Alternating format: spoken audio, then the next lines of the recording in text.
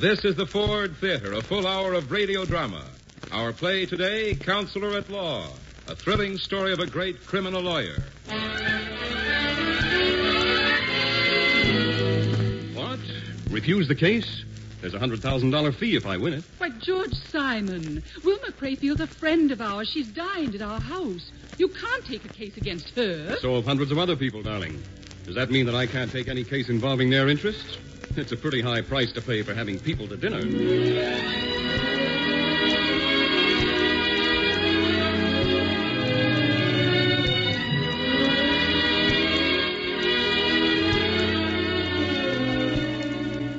The Ford Theater, presented by the Ford Motor Company, makers of Ford, Lincoln, and Mercury cars, and Ford trucks, farm tractors, and industrial engines.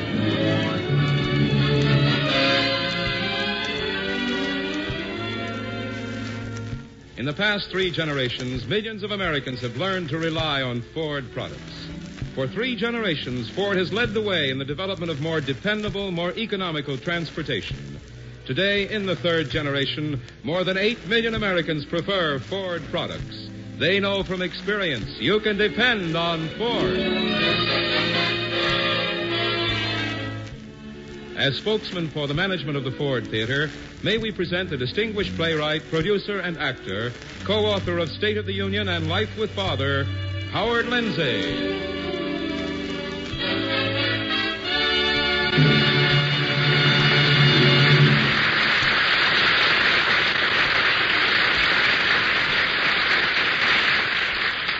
Good afternoon, ladies and gentlemen. Great lawyers, like great soldiers, great doctors, and great scientists, are invested in the popular mind with a kind of excitement and glamour peculiarly their own. A great criminal lawyer has an added appeal, for upon his knowledge, his skill, his eloquence, his adroitness, whether in prosecution or defense, depend matters of freedom or bondage, even life or death. The action of our play today, Elmer Rice's notable drama, Counselor at Law, revolves around the private and public life of George Simon, a poor East Side boy who, at the time our curtain rises, has reached the very pinnacle of the legal profession.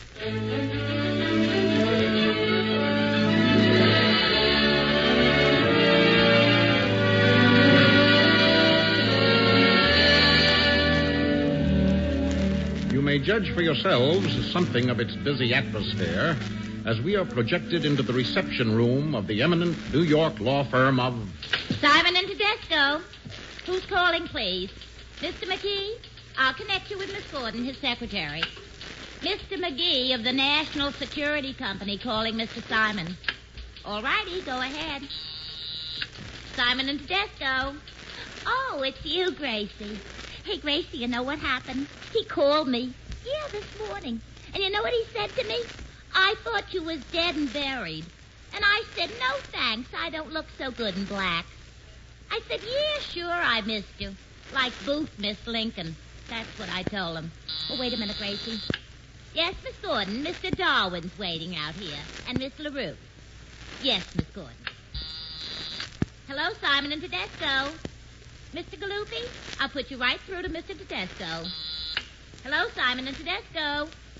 Oh, yes, Mrs. Chapman. Yeah, I did, Mrs. Chapman. I gave Miss Gordon your message. I told her you wanted to thank Mr. Simon. Hey, Gracie, you know who's on the other line? Adora Chapman, the one that shot her husband. Yeah, Mrs. Chapman. I bet it feels good to be walking around. Outside, I mean. Yeah, I'll tell him, Mrs. Chapman. Oh, he sure is. Why, Mr. Simon talked to that jury. I read it in the papers this morning. It said half the jury were crying like babies. Okay, Mrs. Chapman, I sure will. Bessie? Yes, Miss Senator Gordon. Wells from Mr. Simon in Washington, the Shoreham Hotel. It's urgent. Yes, Miss Gordon. Oh, Miss LaRue, you're next. Mr. Simon will see you in just a minute.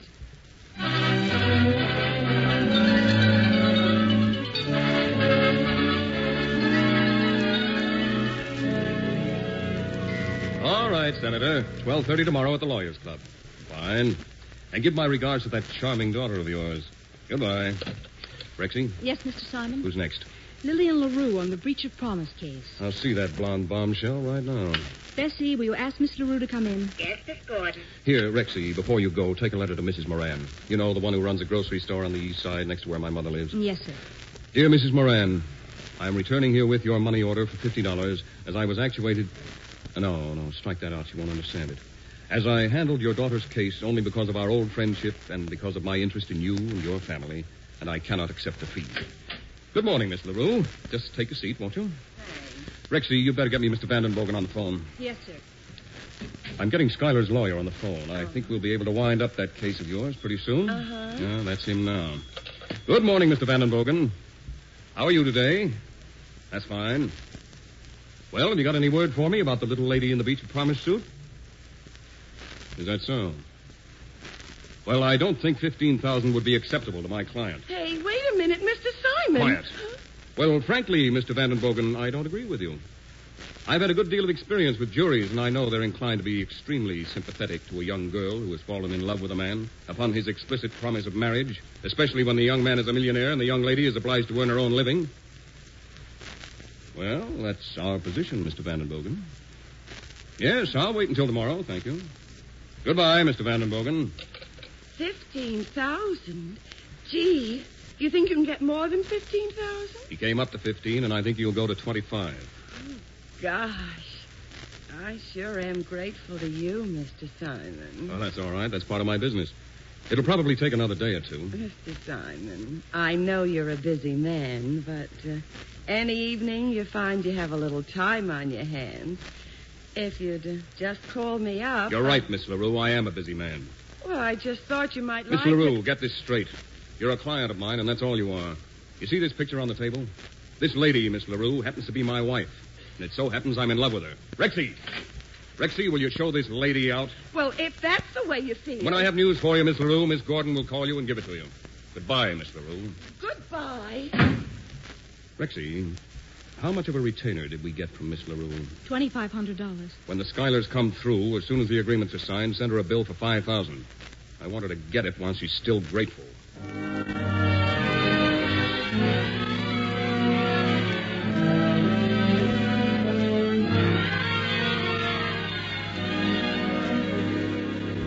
You can go in now, Mr. Darwin. Hey, Gracie, you know who was sitting here just now? Roy Darwin. You never heard of Roy Darwin? What's the matter with you, Gracie? Don't you read the papers? Didn't you never see his picture in riding clothes with a lot of dogs and horses? Roy Darwin. I'm very sorry, Mr. Darwin, but I simply can't discuss it. But after all, Simon, Mrs. Crayfield happens to be a first cousin of mine. Yes, I know. And if you break her late husband's will, it would involve her in a rather painful scandal. So I was rather hoping that your friendship for Wilma... An attorney can't let such considerations stand in the way of his practice, Mr. Darwin. I've been retained by the Crayfield family, and I must represent their interests. Well, I can't very well hope to persuade you. Of course, she is a friend of Cora's, too. My wife would be the last person in the world to ask me to give up an important case because she happens to be socially acquainted with one of the interested parties. Well, that's that, then. That's really what I came to see you about. I don't want to take up any more of your time. I'm sorry I can't oblige you, Mr. Darwin. Well, if you can't, you can't. Oh, by the way, I hate to ask you this, but I wonder if you could help me out of a temporary embarrassment. Why, I'd be glad to do anything that's... How much do you need? Oh, just a couple of $1,000 or so. I'll only need it until July. I've got quite a bit of money coming in then from my mother's trust fund. Well, I guess I can manage that. Thanks very much, old man. I'll be glad to give you my note, of course. Rexy. Yes, Mr. Simon? Will you come in, please? Yes, sir. Cora tells me you and she are going off to Europe. Yes, that's right. It's about time we had a little trip together. We'll have been married 5 years on the 18th. You know, Roy, my wife's a wonderful woman. The truth is, I guess I don't have to tell you about Cora. As a matter of fact, she should be here any minute now. She's picking me up for lunch. Oh, Rexy, I want you to draw a check for $2,000 on my personal account to the order of Roy Darwin, and a promissory note payable in 3 months. It'll only take a minute, Roy. If you'll just go with Rexy into her office, you can sign the note right there. Of course. It's this way, Mr. Darwin. Rexy, Yes, Mr. Simon? how much did I tell you to send a bill to Miss LaRue for? $5,000. Better make it $7,500.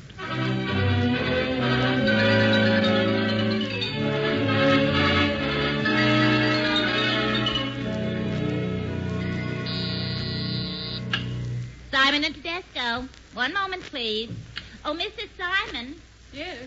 Miss Gordon says Mr. Simon will be with you in just a moment as soon as he's finished with this call. Who's calling, please? Clerk of the Surrogates Court. For Mr. Tedesco? One moment, please. That little beehive your husband has here. Yes, it is, Roy. Sometimes I wish... You wish what, Cora? Well, I wish he wouldn't take all the cases he does. They all pay, don't they? I suppose so. Only sometimes it's a bit awkward. Wilma Crayfield called me up this morning. The poor thing's in a terrible state. She heard the Crayfield family is engaging George to contest the will. As a matter of fact, that's what I came to talk to him about. And? What'd he say? He's absolutely firm about taking it. Oh, but Roy, he mustn't. Think how awful it would be for poor Wilma. Well, perhaps you can persuade him. He wouldn't listen to me.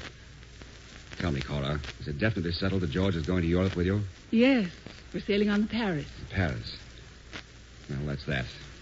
Cora, when am I going to see you? I don't know exactly. You couldn't make it for lunch today? No, I'm lunching with George. Yes, I know. He told me. Well, how about tea? Cora, I've got to see Well, you. yes, Roy, I can make it for tea. I have an appointment for a fitting, but I can change that. Shall we say 4 at the apartment? Not so loud. Why, Cora, what are you... I see what you mean. Little pitchers have big ears. Exactly. Mr. Simon's free now, Mrs. Simon. Will you come in? Yes, I will. Well, Roy, it was a pleasant surprise running into you this way. Au revoir. Au revoir, Cora. Goodbye, Miss Gordon. Goodbye, Mr. Darwin. This way, Mrs. Simon. Your husband said to go right in.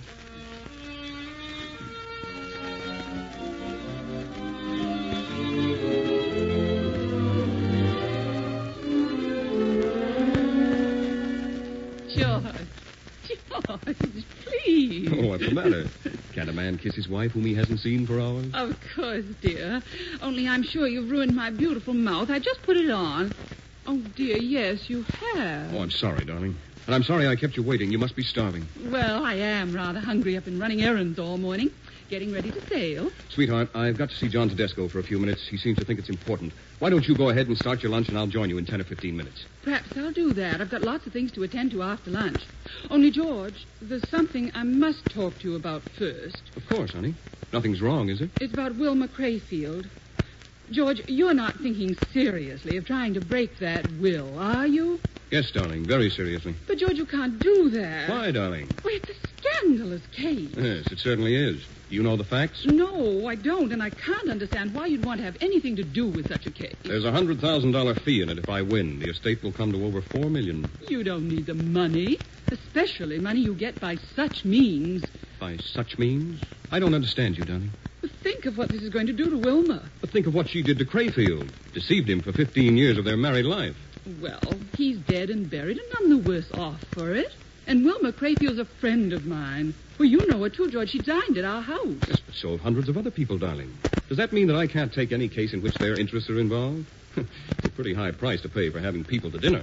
This is a very special case. It's a friend's reputation that's involved. Her reputation can't be saved anyhow. If I didn't take the case, 100 other lawyers would be glad to. Well, at least you'd have made a magnanimous gesture. Yes, I should say so. $100,000. That's not the way law is practiced, darling. I don't see why it isn't possible to practice law like a gentleman. I never laid any claims to being a gentleman, dear. I didn't mean it in that way, George. Heavens, nobody admires you more than I for the handicaps you've overcome. And I'm not complaining, George. It's just a little embarrassing for me to have your name constantly associated with these sensational cases. After all, it's my name, too, you know. And the sort of people I've always known can't help thinking it's a little strange. Sweetheart, the last thing in the world I want to do is to cause you any embarrassment. My one object in life is to make you happy. Oh, I didn't mean to imply for a minute that it's been intentional, George. Only... I don't even want it to be unintentional. Listen, darling, would it make you any happier if I dropped this Crayfield case? It would make me feel that I was married to a man who recognizes the value of social amenities. Okay, I'll drop it. Thank you, George, dear. You feeling better now? Yes, much better. Well, do I rate a kiss? George. George, my mouth. Oh, I'm sorry, darling. You know, Cora, you'll make a gentleman of me yet. Well, I think I'll go on to lunch now. All right, sweetheart. Where'll you be? At the Marguerite. I'll be there in 10 minutes. Go out through this door, I darling. know the way. Au revoir, darling. Goodbye, dear. Oh, Mr. Simon, Yes, Rexy, what is it? did you know your mother's outside? What? How long has she been here? I don't know. I just went off. Mama! Hello, Georgie. Bessie, why didn't you tell me my mother was waiting? Oh, it's only a few minutes, Georgie. I'm sorry, Mr. Simon. I thought What do you mean you thought? Don't you announce people when they come in? You, Charlie, don't you know any better than to have my mother sitting around waiting? Please, Georgie, I told them not to disturb you. I've got plenty of time. But, Mama, I don't want you to have Charlie to wait. McFadden and me, we were having a nice talk about the old days when we were living on Avenue B. And I was living right across the street in number 319. Yes. But it's many a long day ago. And you were still a little boy, Georgie. Selling papers, he was. Georgie, you know you didn't tell me that Charlie McFadden was working for you. Well, I was telling the chief how you got me my new start in life. Yeah. You know, Mrs. Simon, I was nothing but a jailbird. Did a couple of stretches for burglary. And that's where I'd ended my days if it wasn't for him. Charlie, he says, if you'll go straight, I'll give you a job in my office. Mm-hmm. And I've been here ever since, process server. Now and then I do a little private detective work. I tell you, Mrs. Simon, that son of yours is a prince, even though he is here hit, as him he says. Oh, Charlie, will you cut the blather? I know, Charlie. You're not the only one he's helped. He's a good boy. Mama, will you come in? I haven't got all day. Oh, sure. And goodbye, Mr. McFadden. Hey, goodbye, ma'am. It sure was good to see you again. Me too. Bessie, the next time my mother comes in, I want her announced right away. Do you understand? Georgie, please. Yes, sir. And don't you forget it. Cora was just here. If she'd known she missed you, she'd have been real upset. Georgie, will you please stop worrying? Sit down, Mama, sit down. Oh, thank you. And, Rexy, ask Mr. Tedesco to wait. I'll be with him in a few minutes. Yes, sir. You know, George, that's a nice girl, that Miss Gordon. Oh, she's a wonderful secretary. I couldn't get along without her. Mm-hmm. Mama, I was going to call you. You know, Cora and I are going to Europe. That's just what you should do, Georgie. A man and wife should be just as close together as they can. Especially when a man has a wife like Cora. She's wonderful, a wonderful woman, Mama. Well, she has a good husband in you, too, Georgie. Oh, of course. According to you, nobody would be good enough for me. It's a wonder the King of England never asked me to become his son-in-law. Well, I'm sure his daughters couldn't do any better. All right, laugh. But it doesn't change my opinion. Georgie, I know you're busy, but I've got to talk to you. Is anything wrong? You feeling all right? Of course, I'm feeling all right. Well, what's the matter then? What do you look so serious about suddenly? Georgie, you mustn't be angry with me. Well, I'm not going to be angry, Mama. What is it? Your brother Dave called me up this morning. Well? Now, you told me you wouldn't be angry. I'm not angry. Go ahead. He needs a little money. Money? What does he need money for this time? A check came back from the bank. You mean he gave somebody a bum check?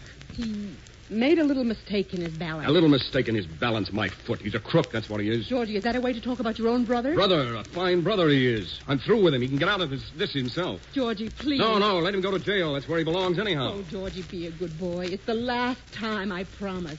He won't do anything again. Yes. How many times have I heard that one before, too? I'm through with him, I tell you. Georgie. I'm supposed to be an important lawyer around here. I'm mixed up in more front-page cases than any lawyer in New York. People from old families come in and think I'm doing them a favor if I accept their retainers. If I don't happen to like a millionaire's looks, I throw him out of the office. It's fine for me, isn't it, to have a brother going around getting himself pinched in gambling rage, handing out rubber checks? It's great, isn't it? Georgie, please.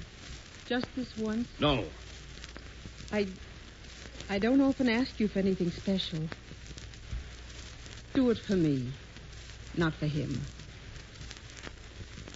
Okay, Mama. If you put it that way. Rexy. Yes, sir? Rexy, make out a check for my brother. My mother will give you the amount. Yes, sir. Mama, I've got to see my partner. Now, will you excuse me? All right, Georgie. And thank you. I gotta go home now anyway. Goodbye, Mama. Take a taxi downtown. Oh, the bus is good enough for me, Georgie.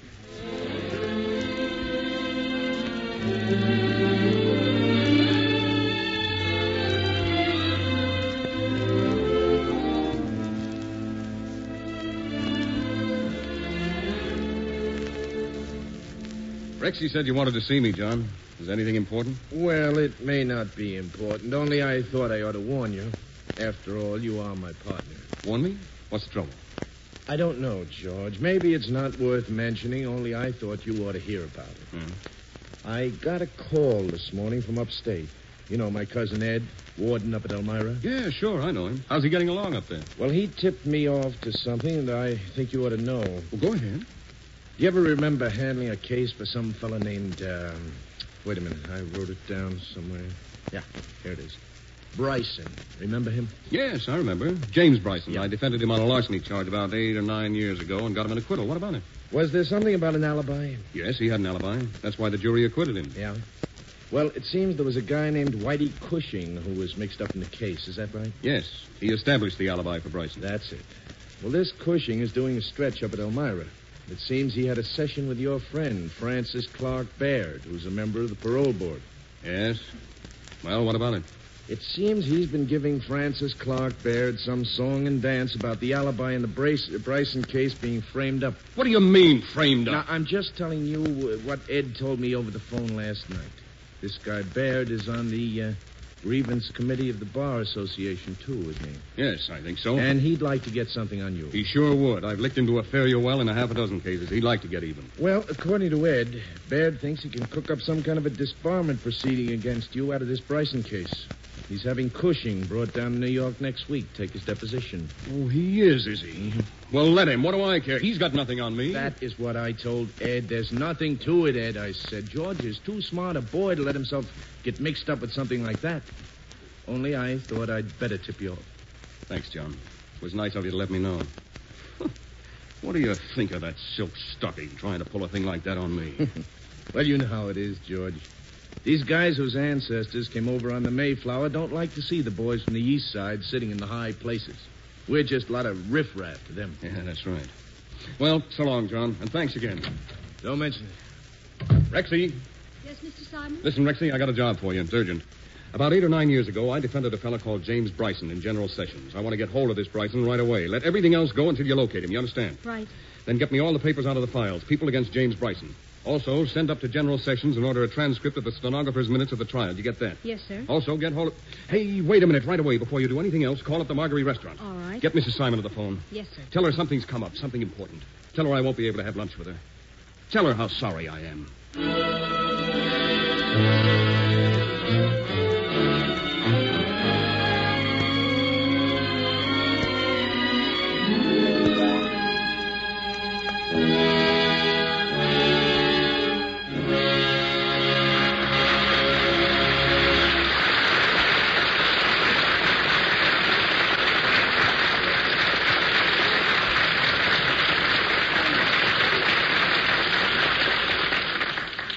As the distant threat of possible disbarment looms on the horizon, George Simon is obliged to cast all other matters aside and rush to the preparation of his own defenses. While Rexy is phoning Mrs. Simon to put off the lunch date, let us be faithful to our accustomed intermission engagement with Kenneth Banghart speaking for the Ford Motor Company. In your community, there's a showroom that's unusually crowded these days. If you've passed that showroom, you've probably noticed the crowds. And if you stopped and entered, you know why the crowds are there. To see a new car, a beautiful new car. They're there to see the all-new 1949 Mercury. And the Mercury showroom in your community is not extraordinary. Hundreds of thousands of people have crowded showrooms from coast to coast to see not just a new model, but the all-new 1949 Mercury. They came to see a car that is really new, from the first graceful line on the blueprint to the outstanding performance it delivers on the road. And reports from all over the nation show that they liked it. The Lincoln Mercury division of the Ford Motor Company planned, designed, and built the 1949 Mercury with the idea of creating all-new beauty, comfort, and performance for you. The 1949 Mercury was planned to give you an all-new driving experience, designed to give you all-new handsome appearance and pleasure in riding, built to give you all-new pride in owning a big and beautiful car. That's why Mercury has a powerful new 8-cylinder V-type engine built exclusively for Mercury, a new, more rugged chassis, new springing, new super balloon tires, and wider, safer rims, new, more comfortable interiors, and all-new beauty and style. The 1949 Mercury was created by one of the world's foremost builders of fine cars to give you new pleasure and pride. Today, at any Mercury showroom, you can see for yourself the result of that planning and building. Visit the Mercury showroom in your community and see not just a new model, but the all-new 1949 Mercury.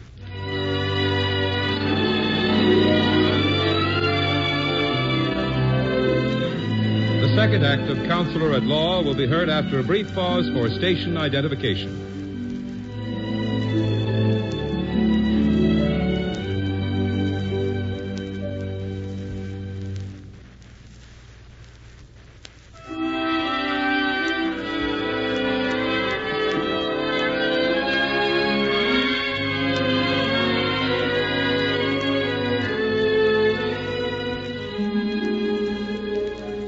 Act Two of the Ford Theater's presentation of Counselor at Law, especially adapted for this program by John Houseman. It's the next day, and the faithful Rexy has lost little time in locating young James Bryson. He is seated now in George Simon's tastefully appointed office, facing the great lawyer across a massive mahogany desk.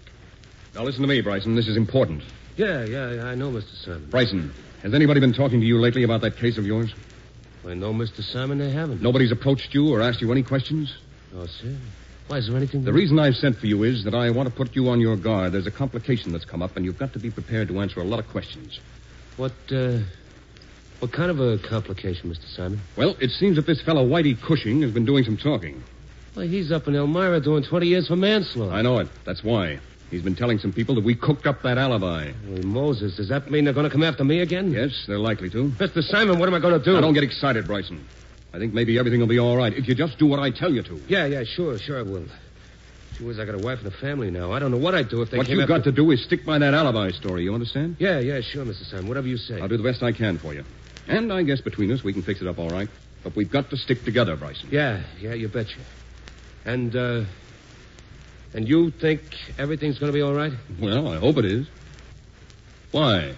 Don't you? Oh, yeah, sure. Only I was just thinking... What? I was thinking in case they should look up the hospital records. What hospital records? The hospital records of Whitey Cushing. What hospital records of Whitey Cushing? What are you talking about? Well, you know the day it happened, the day he said I was in his house?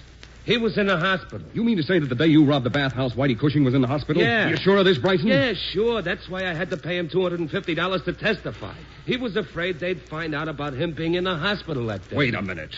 Are you trying to tell me that your alibi wasn't on the level? Well, I needed it bad, Mr. Simon, and I never told you, but I thought maybe you ought to know now. Good Lord. Oh, this certainly changes the whole picture. What hospital was it, do you know? Well, I think it was the polyclinic. Mr. Simon... All right, Bryson, I got to think about this. I may ask you to come in again in a day or two, so keep in touch. Goodbye. Bye, Mr. Simon. I hope everything's going to be all right. Yes, so do I.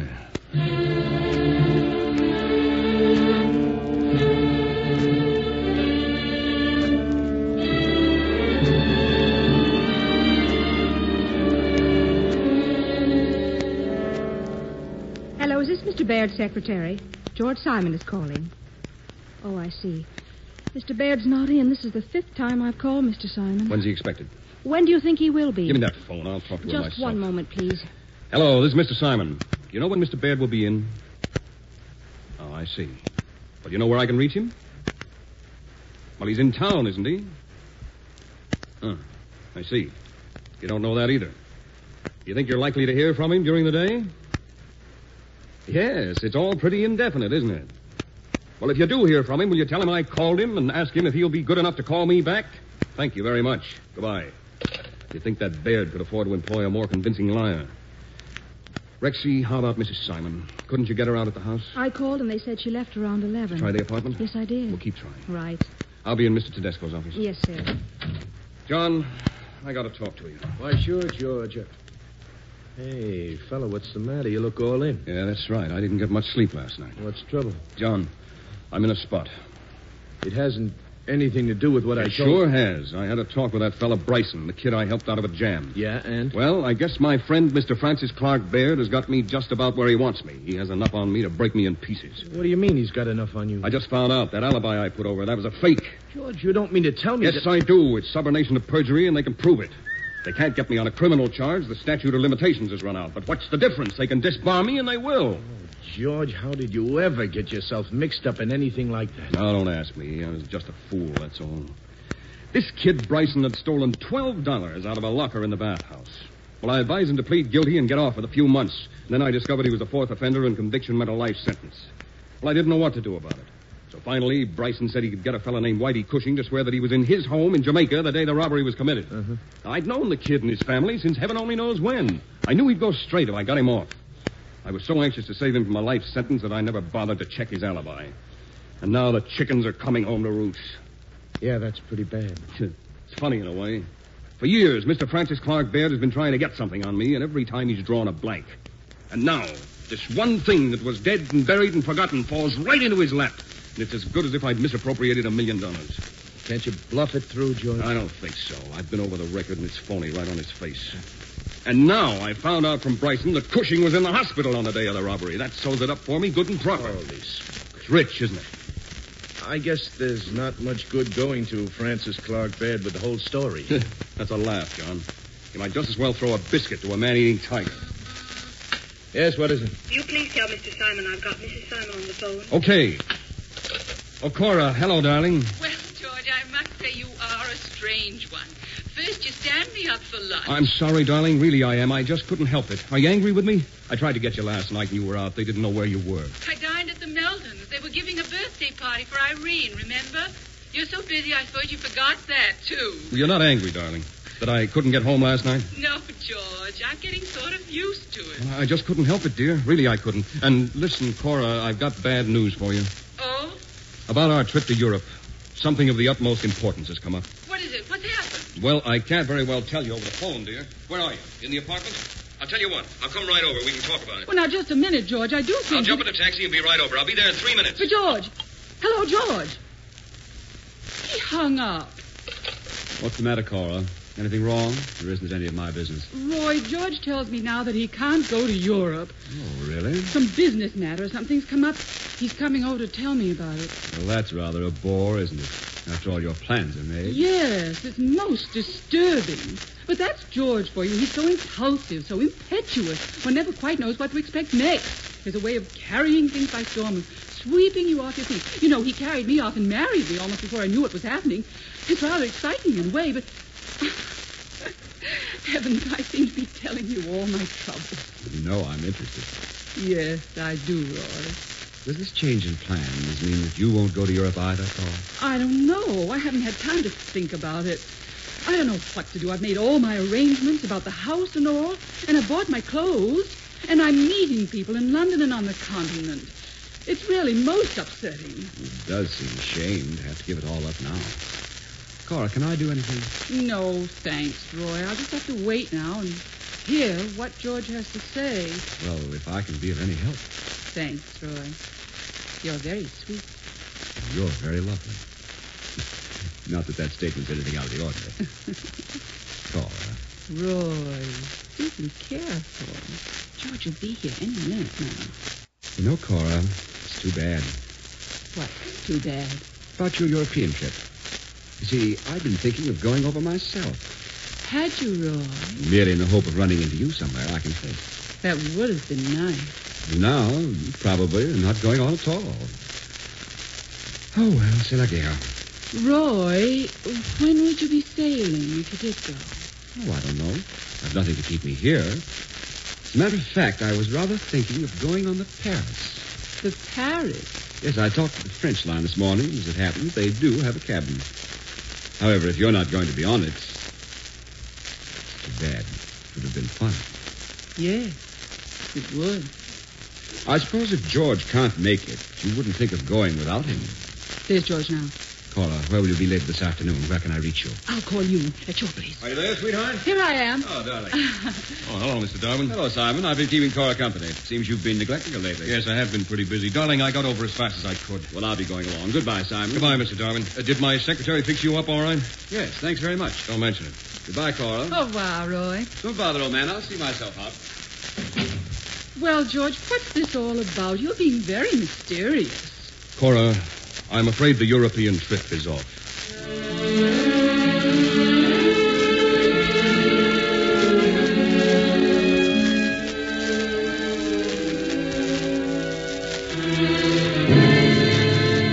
And that's what I'm faced with, Cora. But, George, I mean, I'm quite bewildered. 18 years I've been a full-fledged lawyer. 18 years, and nobody's ever had anything on me. And then this one little thing that was dead and buried comes up, and bingo, out I go like a candle. Oh, George, why do you have to deal with such people? I'm a lawyer, darling. Somebody's got to defend people who are accused of crime. And now they're going to disbar you, is that it? Yes, someone has found out.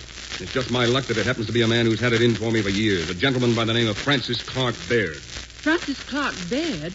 Why, he's a very eminent lawyer, isn't he? He may be, for all I know. All I can tell you is he's got the drop on me, and he's going to make me pay through the nose. Why do you always put things on a personal basis, George? Isn't it the duty of a man like Mr. Baird? No man has to break another man unless he wants to. And this bird wants to. Well, I really don't know what to say, George. It's most distressing. Of course, I'm quite willing to accept your explanation of the whole thing. And I do understand how you must feel about it. I knew you would, Cora. I know how you've had to struggle and work to get where you are, and it's all very admirable. But you know, George, it made it possible for you to accept things that are rather difficult for me to accept. What things, darling? I don't know. This sort of thing. There's something distasteful about the whole atmosphere of it. The association with criminals and perjurers. All this conniving that goes with it. And now this scandal. It will be a scandal, won't it? Newspaper publicity and all that. Well, I'll try to spare you all I can, darling. What are my friends going to say? How am I going to face them? Do they mean more to you than I do? Oh, that isn't the point. You know, George, it seems to me the best thing for me to do is to go to Europe as I'd planned. If this thing blows over, let's hope it will, you can join me abroad later. If it doesn't... You mean you're going to walk out on me? That's a very crude way of putting it, George, and very unfair. It implies I'm deserting you when you need me. You know that isn't so. It isn't as though I could do anything to help you. It's just that at a time like this, Cora, I thought I'd like to have you around, that's all. Isn't that just a little selfish, George? Yes, I guess you're right. I guess it is selfish. It's just that I thought that maybe now I'm in trouble, you'd want to stay. But, George, I just told you. Won't you, Cora? Well, George, if you put it on that basis, you realize, of course, this all comes as a bit of a surprise. Maybe if you'd give me a few hours to think it over... Of course, darling, all the time you want, and I'm sorry if I seem demanding. That's all right, George. Just give me a little time to make up my mind. I'll call you later. Thanks, darling. Where will you be? In your office? Yes, I'll be there all evening working on this thing. I'm not going down without a fight, Cora. I'm not licked yet. Not by a long shot.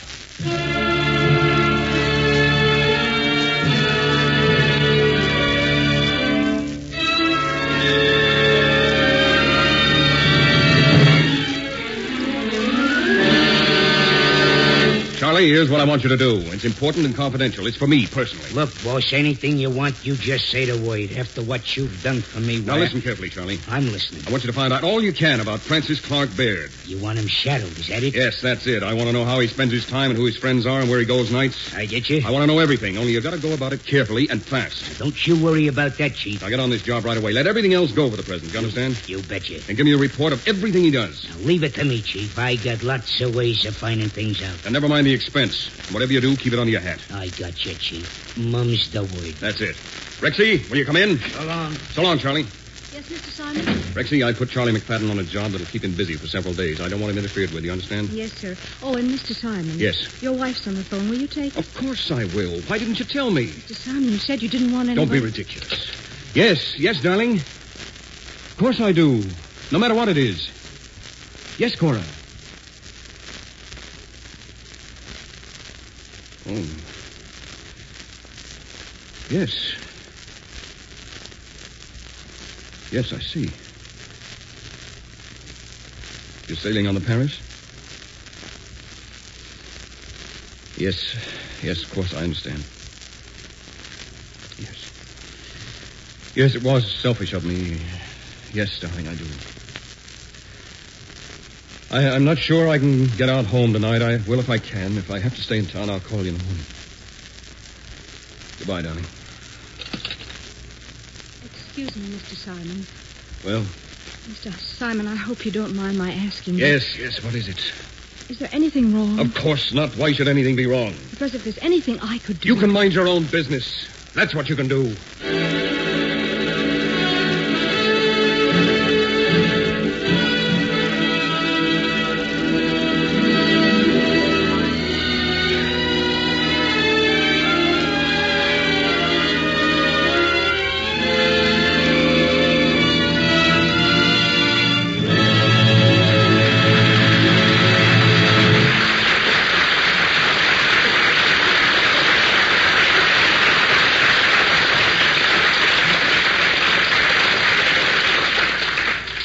Misfortunes come in pairs. facing almost certain investigation by the Bar Association, George Simon is virtually deserted by his wife. Let us leave Rexy minding her own business and Charlie McFadden discreetly shadowing pompous lawyer Baird and seek a moment's relaxation in the company of Kenneth Banghart. The next time you find yourself in a group talking about cars, and you probably will before long, notice how quickly the conversation comes around to Mercury. It's almost certain to, because people all over the country are talking about the all-new 1949 Mercury. That's because the new Mercury is not just a facelifting job, not just a so-called new model. It's the all-new 1949 Mercury, planned, designed, and built to be the newest and best car in its field. When the Lincoln Mercury division of the Ford Motor Company set out to build new cars, it intended them to be really new. And from parking light to tail light, the 1949 Mercury is new. All new. Under the hood, there's a new engine, designed and built exclusively for Mercury, created to give you all new driving experience. There's a new, stronger chassis, new, wider, safer rims and super balloon tires, new, more comfortable springing, bigger windshield and windows, new ventilation, new dashboard, and new comfort zone seating, even new armrests. And overall, Mercury has new style and graceful, eye-filling beauty, a look of handsome, rugged quality all its own. The 1949 Mercury has been designed and built to give you all new beauty, comfort, and performance, and an all-new sense of pride in owning a big and beautiful car. If you haven't seen the 1949 Mercury yet, you should. You're going to be hearing a lot about Mercury from now on. And no matter what make of car you prefer, Mercury will give you a new idea. It will show you how new a car can be. Visit your neighboring Mercury showroom soon.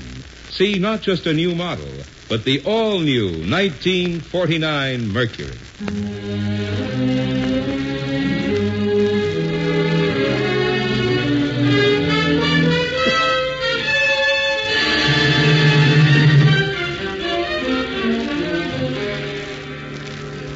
Act 3 of the Ford Theater's presentation of Elmer Rice's famous drama, Counselor at Law.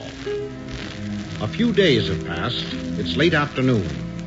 Heading west across Manhattan for the French Line Pier is a taxi bearing Cora Simon and her expensive luggage.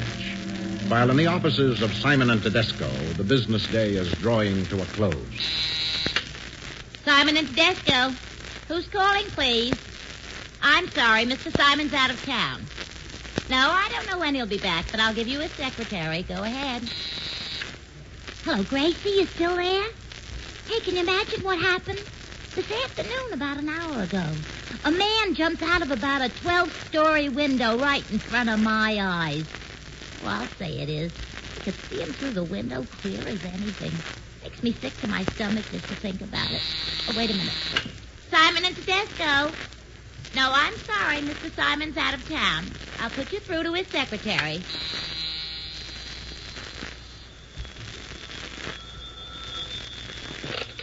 Hello, Mr. Simon's office. Miss Gordon, it's Colonel Westbrook calling Mr. Simon. I'll take it. Hello, Colonel Westbrook. I'm sorry, but Mr. Simon's out of town. Yes, I am expecting him. He's due back this evening. Yes, I'll tell him. Mr. Simon isn't back yet, Rexy? No, Mr. Tedesco. It's after 5. He may have gone right to the French Line Pier. Mrs. Simon's sailing at 6 on the Paris. Yes, I know. Mr. Tedesco, I hate to seem curious, but Mr. Simon's in some kind of real trouble, isn't he? I'm sorry to say he is, Rexy. Isn't there anything that we could... I'm afraid there isn't, Rexy, not a thing. Mr. Tedesco, you know, sometimes I wonder if it's worth all the... Hello, John. George. Oh, good afternoon, Mr. Simon. Hello, Rexy. Mr. Simon, your wife called a few minutes ago. Did she? Get her right back. I'm afraid she's left the apartment by now. She's on her way to the pier. Well, I'm going down. Tell the boys to have a taxi ready for me downstairs in 3 minutes. Yes, sir. Well, George, how did you make out in Washington? How do you think? We might just as well have saved ourselves a trip. What did the senator say? The usual line of bull about what a great guy I am and how he loves me like a brother. Well, is he going to do something about it? Not a thing. But didn't you remind him if it hadn't been for you, he'd never have gotten the nomination? Oh, what's the use? If he doesn't know it already, it's because he doesn't want to know it. This is a cutthroat world, John. It's every man for himself. So, what are you going to do now, George? Not a thing. Tomorrow morning at 10, the grievance committee meets and listens to the words of Mr. Francis Clark Baird. After that, I can kiss my career goodbye. I haven't got a chance. I'm through. I'm finished. Well, I got to go down to the boat now and say goodbye to my wife. She's about all I've got left. Anything I can do? Not a thing, John. Thanks. I'll see you in the morning. Good night. Good night. Well, I don't know, Gracie. After that, the ambulance came and they took him away. Oh, hold on a minute, will you? Hey, Bessie, it's nearly 6. Why don't you go home? I was waiting for you, Mr. Simon. Well, don't. Go home. Haven't you got a boyfriend? Rexy, did you get that cab? Yes, Mr. Simon. The boy's downstairs holding it. Good. Rexy, what do you think you're doing? I'm ringing for the elevator. I mean, why are you following me around? I'm going down with you, Mr. Simon. What for? To see that everything's all right. What are you talking about? Of course everything's all right. Did you arrange about the books and flowers to the boat? Yes, sir. Fresh flowers? Every day? Yes, sir. Oh, good evening, Mr. Simon. Go on down. Good evening, Joe. That was quite an excitement we had around here this afternoon. That man jumping out the window, was it now? Why did he do it? Anybody know? Couldn't tell you, Mr. Simon. Just crazy, I guess. Maybe he wasn't so crazy. What do you mean, Mr. Simon? Maybe he's better off that way. His troubles are over. They sure are. He's got nothing to worry about anymore. Mr. Simon, you don't really mean it. Here you are, Mr. Simon. Night. Good night, Joe. Now, what's the matter with you, Rexy? Nothing. Well, then what are you crying about? I'm not crying. It's nothing at all. Rexy, what's been wrong with you lately? There's nothing wrong with me. Well, maybe you've been working too hard. Maybe you ought to have a vacation. I don't want a vacation. Maybe I'll be going away myself soon. Then you'll get a good rest. A real long rest. I don't want to rest. There's your cab now. I'll wait up in the office, and if there's anything you want... No, there's not a thing I want. Go back upstairs. Yes, sir. Well, go on. Here you are, Mr. Simon. Here's your cab. Thanks, Henry. Here's $1. Go to the ball game tomorrow. Oh, gee, thanks, Mr. Simon. Thanks a lot. Where to, mister? Go to the French Line Pier and hurry. Hey, Mr. Simon! Hold that cab! Hold it, Captain. Hold it! Mr. Simon, wait, it's me, Charlie McFadden. I'll see you later, Charlie. Chief, I gotta see you now. No, I haven't time. But, Chief, this is important. Well, you can tell it to me in the morning. No, I can't, Chief. This won't wait. I got news. News? About what? About our friend. What friend? You mean Baird? That's him, sir. I got news for you about Mr. Francis Clark Baird that will knock your eye out. Here's $1, Cabby. I won't need you after all. Come on, Charlie. Upstairs.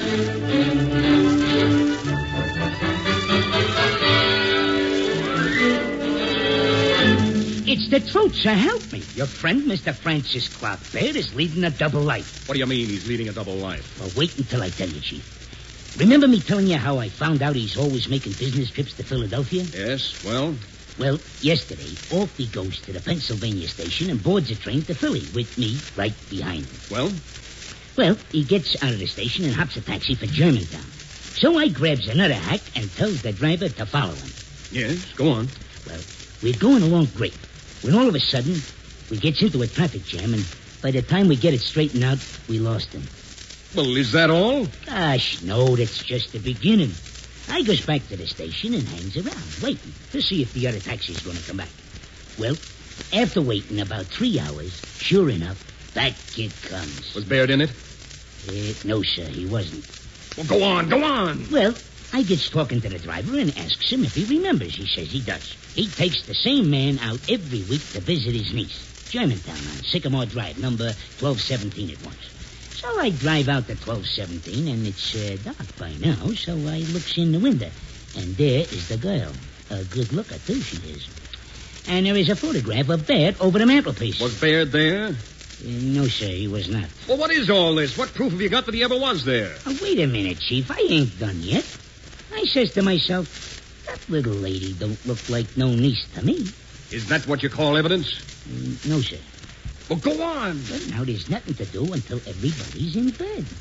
Then I goes back to 1217 and takes a look into the house. What do you mean? You broke into the house? Well, no, I wouldn't want to admit that, Chief. I'd be liable to arrest and imprisonment if I did. Are you crazy? What'd you do a thing like that for?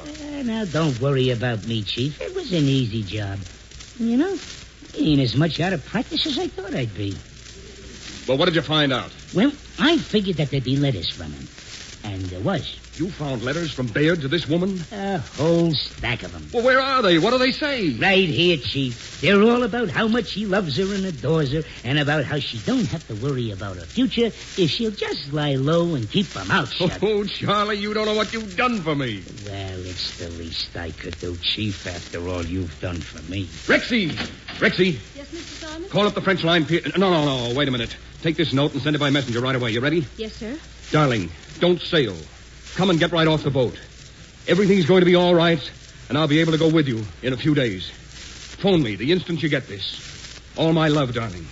Did you get that? Yes, Mr. Simon. Then get it off and get me Francis Clark Baird on the phone right away. Yes, sir. Rexy, I think this time we've got Mr. Francis Clark Baird just exactly where we want him.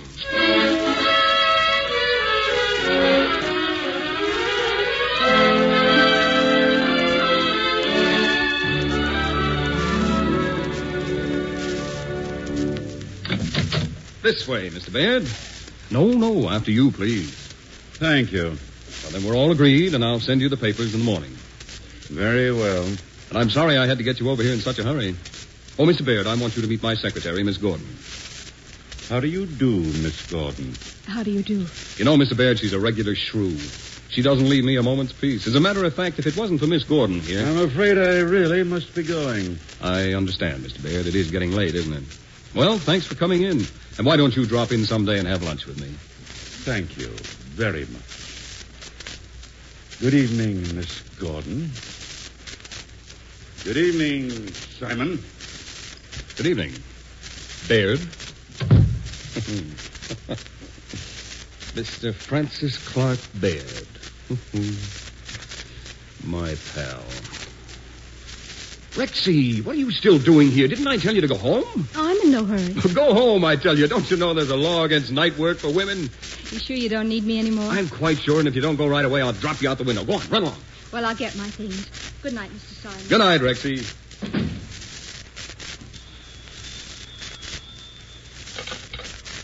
Hello? Yes, Cora, darling. This is me speaking. Listen, sweetheart, I've got some wonderful news for you. Yes, listen, everything's all right. You know Mr. Francis Clark Baird? That little matter? Well, it's all fixed up. Listen, darling, get right off the boat. You've only got 10 minutes. Why, but didn't you get my note? Well, then. But you still have time to get off. We'll have a little celebration tonight, just the two of us, you and I. But, darling, it's only postponing it a few days. But...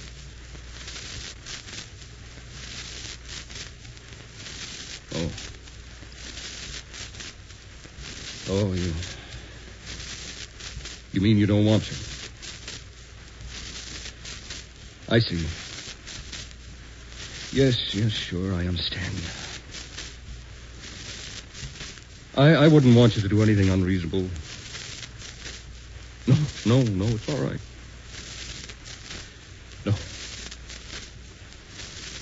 No, thanks. Well, Cora, have a wonderful trip. Goodbye.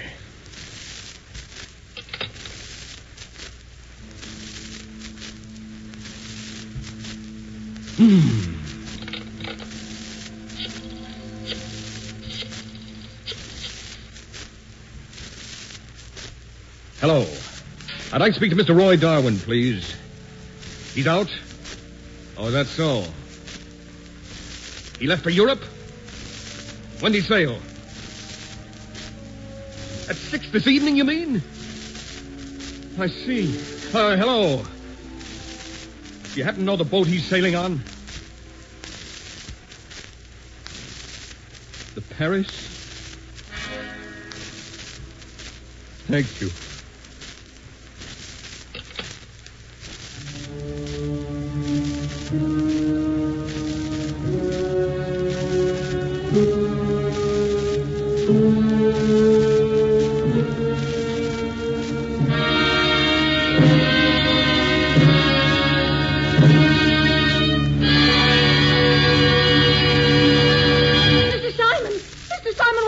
that window. What do you want here? Don't jump, please. Didn't I tell you to go home? I was in the cloakroom. I was putting on my hat and coat. You've been hanging around spying on me. That's what you've been doing. No, I haven't. Honest, I haven't. Don't lie to me. You've been spying on me for days. I couldn't go home. I was so worried about what you might do. What do you care what I do? What business is it of yours? I do care, and it is my business. Because you're a great man, Mr. Simon. Oh. And if anything happened to you, it'd be dreadful. Not just because of you, but because of all the people who depend on you and who need you. People you've been helping and doing things for all these years. You don't even know what you're doing for them half the time or what you mean in their lives. But if anything happened to you and you weren't here, they'd be lost. They wouldn't know where to turn, people like me. I know if anything happened to you, I just wouldn't want to go on living. Thanks, Rexy. Thanks a lot. I'm sorry to say, though, Rexy, you're going to have to look for another job. I'm getting out of this business. I can't take it anymore. I'm through.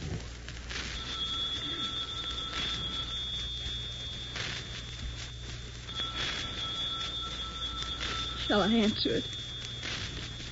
If you want to. Hello? Yes. Yes, this is Mr. Simon's office. Who's calling, please? It's Mr. Theodore Wingdale, president of the American Steel Company. Shall I say you're not in?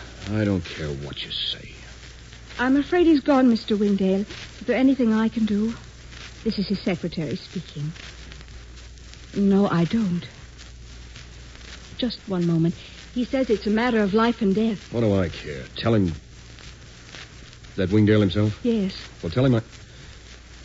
Wait a minute. I'll talk to him. Hello, Mr. Wingdale. Yes, this is George Simon talking. Yes, she got me just as I was getting into the elevator. Well, what's the trouble? I see. Is that so? Yes. Have the police been there? I see. Well, you haven't made any statements, have you? No, that's right. Don't say anything, not a word. I'll be right up. Goodbye. Wingdale's son had a fight with his wife this afternoon and shot her dead. Oh, how awful. She was the richest girl in Texas. Can you imagine what a case that's going to be? We got to get right on the job. Rexy. I'm ready. You're always ready. That's one thing I can count on. What? Nothing. Come on, hurry. We'll grab a sandwich on the way up. Well, what are you waiting for?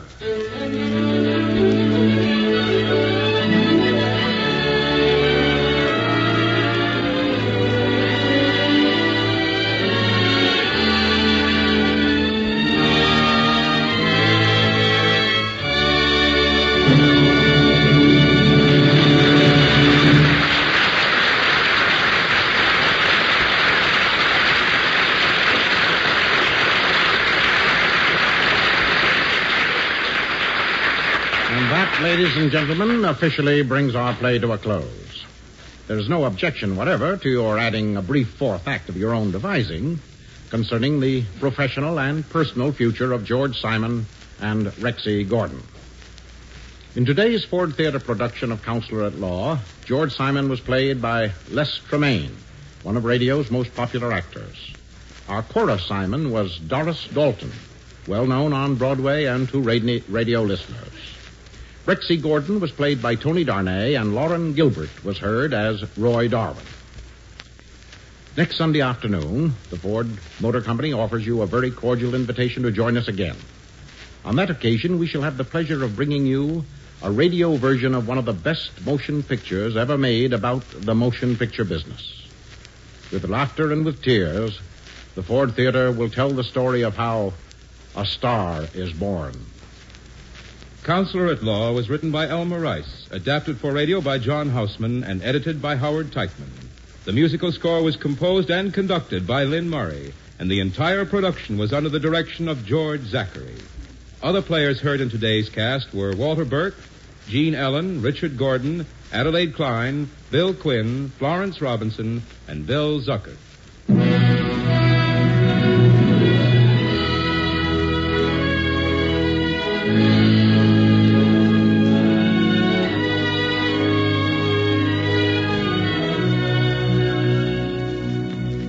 Next week, a star is born. The Ford Theater is presented by the Ford Motor Company, makers of Ford, Mercury, and Lincoln cars, and Ford trucks, farm tractors, and industrial engines.